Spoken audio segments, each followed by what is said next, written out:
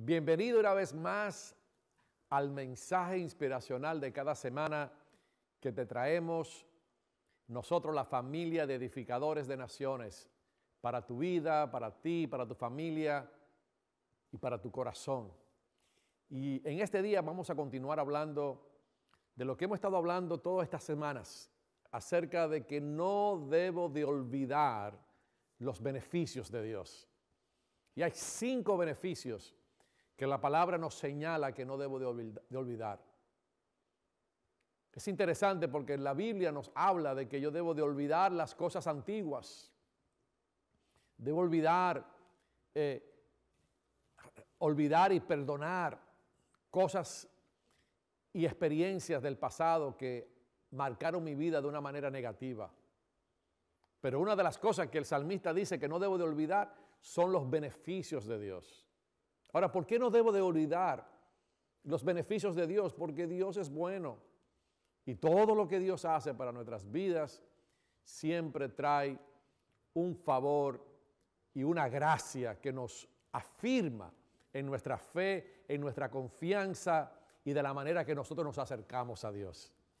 Y en el día de hoy, por eso el salmista le hablaba a su alma y le decía: alma mía, alaba a Jehová, bendice a Jehová con toda tus fuerzas, porque Él es el que perdona todas tus iniquidades. Él es el que sana todas tus dolencias. Él es el que te rescata del hoyo.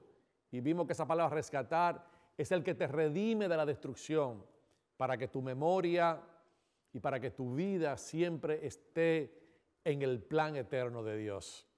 Pero en el día de hoy hay algo bien poderoso, porque no solamente la palabra de Dios me dice que recuerde esos beneficios, pero hay 2 beneficios más que quiero tocar en este día acerca de lo que Dios dice en su palabra. En el Salmo 103 dice: Él es el que rescata, el verso 4, del hoyo tu vida, que fue lo que hablamos la semana pasada. Y dice: el que te corona de favores y misericordia. Mire cómo dice en inglés: the one he crowns you with love and compassion. Él te corona con amor, con favor y misericordia.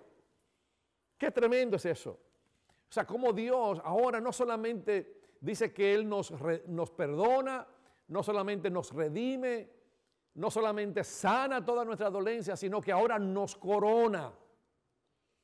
Tú sabes, cuando, no sé, en nuestros tiempos no es tan común, porque lo que hay es la investidura de un presidente cuando le ponen la banda con la bandera y lo juramentan como presidente de una nación. Pero en los tiempos como el salmista escribió, habla acerca de cómo se coronaba un rey. Cuando un rey era establecido en una nación, en un pueblo, sobre un pueblo, había un tiempo donde se coronaba, donde se traía la corona real. Y esa corona, el esplendor de esa corona, quería y comunicaba cuál era la belleza, el esplendor y la grandeza de ese reino. Por eso el salmista usa una palabra muy fuerte, que me gusta, porque habla de coronar. Él entendía porque él fue coronado un día como rey de Israel. Y cuando un rey recibía esa corona, lo investia de poder, de autoridad, le daba un reflejo a los demás de la grandeza, de las riquezas y del poder de ese reino en el cual estaba siendo él coronado. Por eso la palabra de Dios nos dice algo bien poderoso.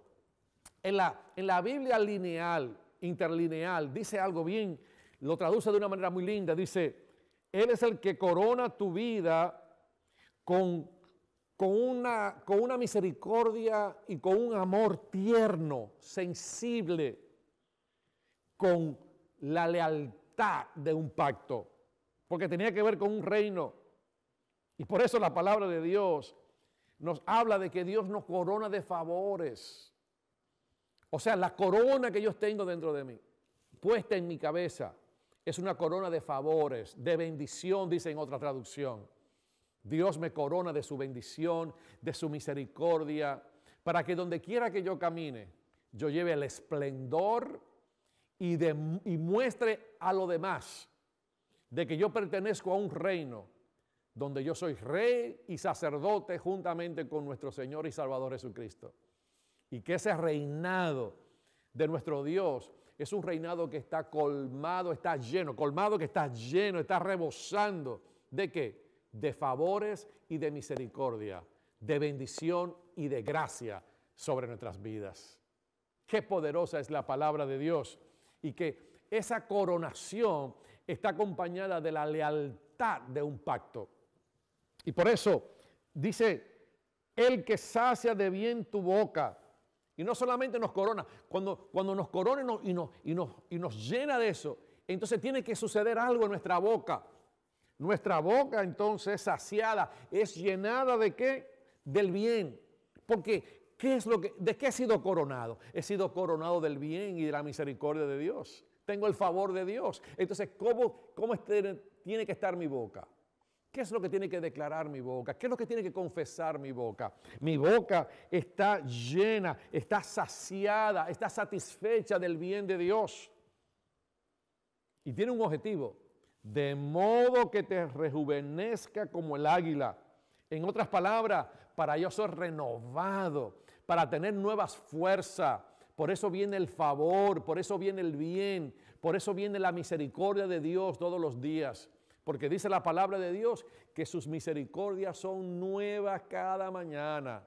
Y por eso Dios me corona, no solamente con bien, sino con misericordia, para que mi boca y mi lengua se llene de alegría, se sacie de bien, y entonces yo pueda ser renovado una vez más cada mañana en la fuerza, en la fortaleza y en la afirmación de la gracia y del amor de Dios, que ha sido manifestado por el bien que Dios me ha otorgado en Cristo Jesús, Señor nuestro. Así que en este día yo desato esa gracia sobre ti. Desato que el bien de Jehová te corona. Yo declaro en el día de hoy que el pacto de Dios, la lealtad de Dios es coronada sobre tu vida en amor y en misericordia. Y que tu boca se llena de risa. Hoy es una semana y un día de risa, de alegría. Tu bien, el bien de Jehová está sobre ti. Estás saciado del bien de Dios. Así que comienza a activar tu boca. Comienza a activar tus palabras para que en cada momento de este día y de todo el resto de esta semana, lo que salga de tu boca es que tú has sido coronado o coronada con el favor y la misericordia de Dios. Y mientras hagas eso con tu boca, entonces te va a ir renovando. Y todo aquello que te quiso apartar y que te quiso sacar y olvidar lo que Dios ha hecho contigo, vuelva a renovarse otra vez la gracia y la fuerza de Dios sobre ti, para que ahora tenga la fuerza del búfalo y tenga nuevas fuerzas, porque cada mañana sus misericordias son nuevas. Por eso no te debe de olvidar de los beneficios de Dios. Que el Señor te bendiga. Espero que esta palabra y estas palabras que hemos hablado, de estos 5 beneficios, puedas ponerlo en práctica todos los días de tu vida.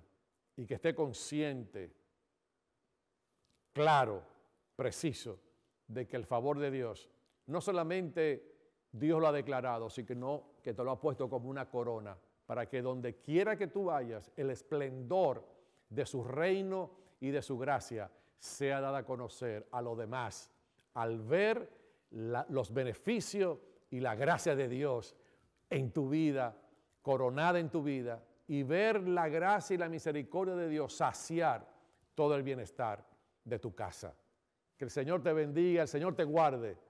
Muchos abrazos de parte de la familia Edificadores de Naciones. Hasta la próxima semana, que el Señor te bendiga.